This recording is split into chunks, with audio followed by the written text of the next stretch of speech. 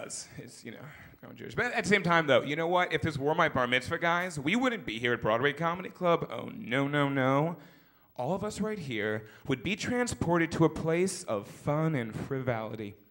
Jousting and entertainment known merely as medieval times. That's right, just let it sink in for 1 second that I actually had my bar mitzvah at medieval times.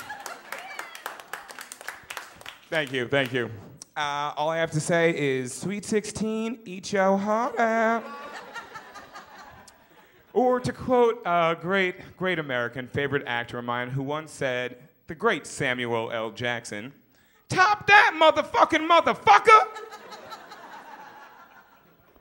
But the culmination, I don't want to make you guys think that I had the religious ceremony in the middle of a jousting tournament. We stopped, we cut the challah for $1. We went back to jousting. No, no, no. I became a man earlier in the day.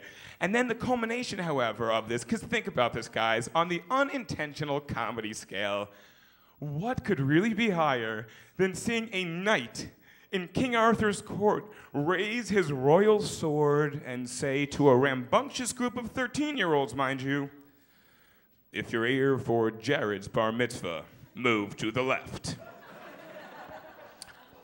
So we all get in there, and everything's awesome. We're having so much fun. And the culmination of this, guys, right, is basically that the king gets up on high, and he announces your name for the first time in front of the royal court. Jared Wilder's becoming a man today, baby. So it's happening. We're doing it. And then finally, I hear trumpets. And the king comes out. And he says, hear ye, we have a celebration in our midst.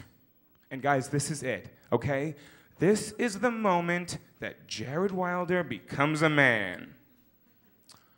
And he says, and celebrating a bar mitzvah today, Gerard Wilder.